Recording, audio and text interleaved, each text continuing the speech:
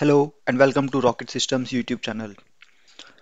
Today in this video we are going to talk about alerts, how we can set alerts for our data. So till now we have been discussing how we can design dashboards, add visualization, how to upload all the data via fluentd and everything. So in this video we are going to set an alert and we'll see how we can set alerts for different use cases. So let's get started.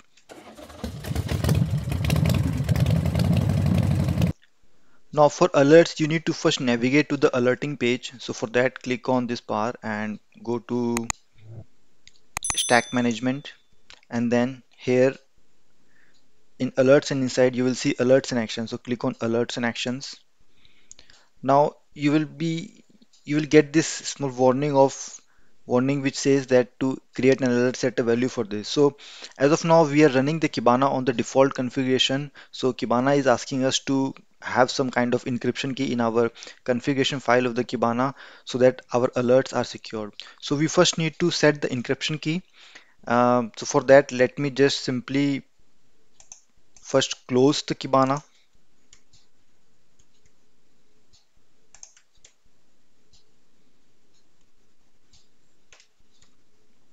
Okay, now we have to edit the Kibana's configuration file which is present inside the config directory and kibana.yml.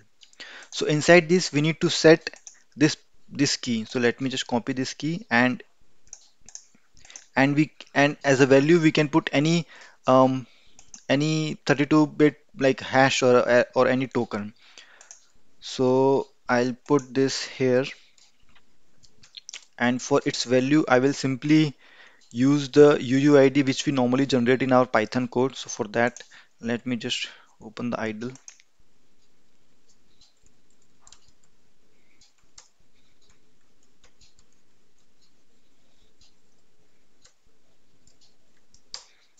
So we can use this as our key for security purpose. So let me paste it here.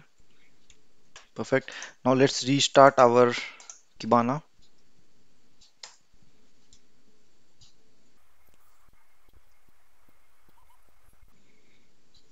Okay, now it is started. Now if I reload this page, so you will see that we don't see that warning because we have set the encryption key in the configuration file. Now we can create an alert. So let's create an alert. Let's create this alert as my alert, or you can name it anything you want. Now here you need to mention like when do you want this alert to run. So as of now it is 1 minute. So this alert, this will run every 1 minute, but let's make it like 5 seconds. So we want this to run every 5 seconds, and here let's also mention 5 seconds. So this is like it will keep on notifying us every 5 seconds. Now these are different trigger types as per your project requirements, but as per our project requirement we are going to use index threshold. Now in index threshold, so basically what type of alert we are generating? We are generating an alert which will be triggered when our device goes down for some reason. Let's say device is powered down, or let's say device is offline, or let's say for some reason our services goes down. So in that case what will happen is that the total count of all the data received on the Elasticsearch will be less than the previous time frame count. So in that way we will simply generate an alert. So for that we have to select a field here. So first of all we need to mention the index pattern. So we are using temperature as an index pattern, and we are going to use created as our timestamp. Now apart from this, here, so now in this you can select, one second. Yes, so we have selected index our temperature, and in this you can select whether you want the condition to be count or average or sum or maximum.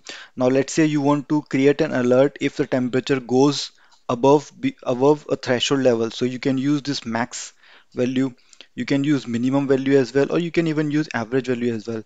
But for this demo purpose we are going to use count.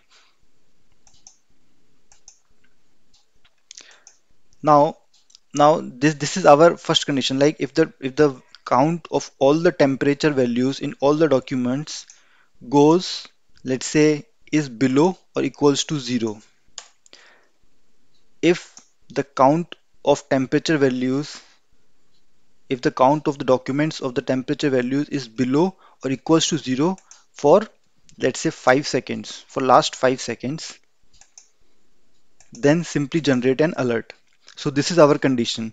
In similar way, you can add, like you can adjust this condition to match your project requirements. Now, if I click on now, okay, so here at the end, you can also select the action type. For example, you want, whenever the alert is generated, you want an email, or you want, maybe you want to integrate this with your Jira, but because we are using the open source, so this is not probably available for us. So we'll ignore the action part and we'll simply save our alert. Now you will see that our alert is showing as pending because there is no alert generated. So in order to generate alert, let's simply go to our code.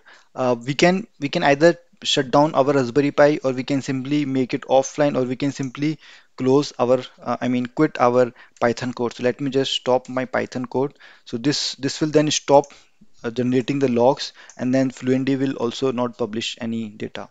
Now if you go back, it is still showing pending, but let me just refresh it once.